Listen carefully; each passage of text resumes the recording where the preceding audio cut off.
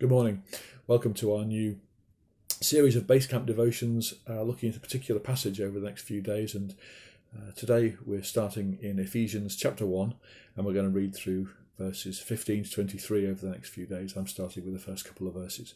So, Ephesians chapter 1, verse 15 says this: "For this reason, ever since I heard about your faith in the Lord Jesus and your love for all the saints, I have not stopped giving thanks for you, remembering you in my prayers. I keep asking that the God of our Lord Jesus Christ, the glorious Father, may give you the spirit of wisdom and revelation so you may know him better." Paul is writing to certainly the churches in Asia Minor, possibly just Ephesus, but maybe probably more likely a wider range of churches.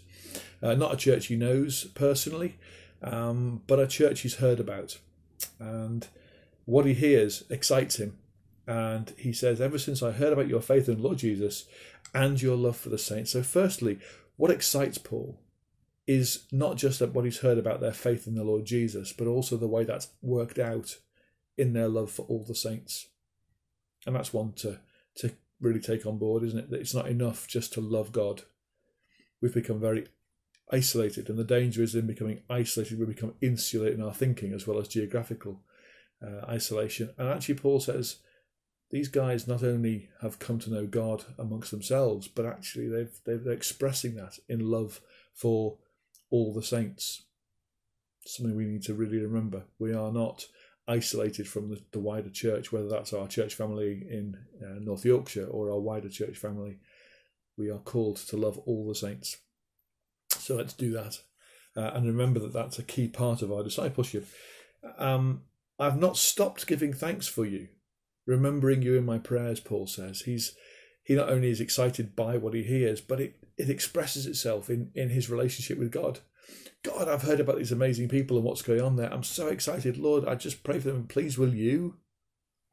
What does Paul pray for them? Verse 17. He says, I keep asking that the God of our Lord Jesus Christ, the glorious Father, may give you the spirit of wisdom and revelation so that you may know him better. Paul's desire, of all the things he might have prayed for these people he doesn't know particularly well, what else could he have asked for? He could have asked for all sorts of things, material benefits, protection, safety, all sorts.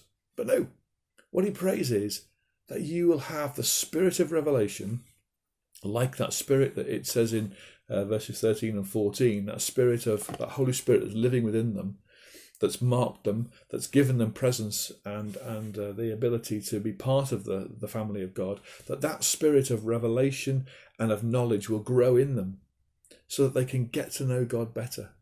His desire, Paul's desire, is that they get to know God better.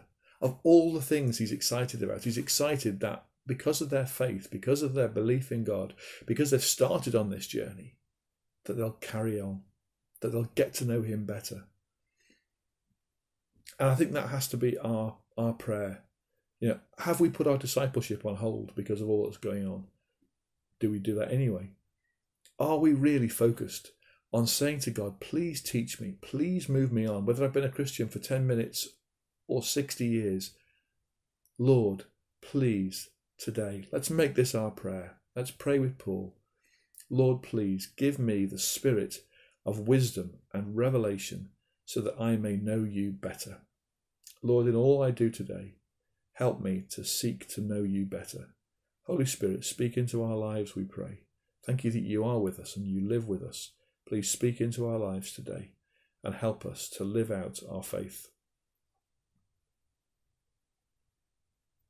expressed in love to all the saints and all those you send us to. Amen.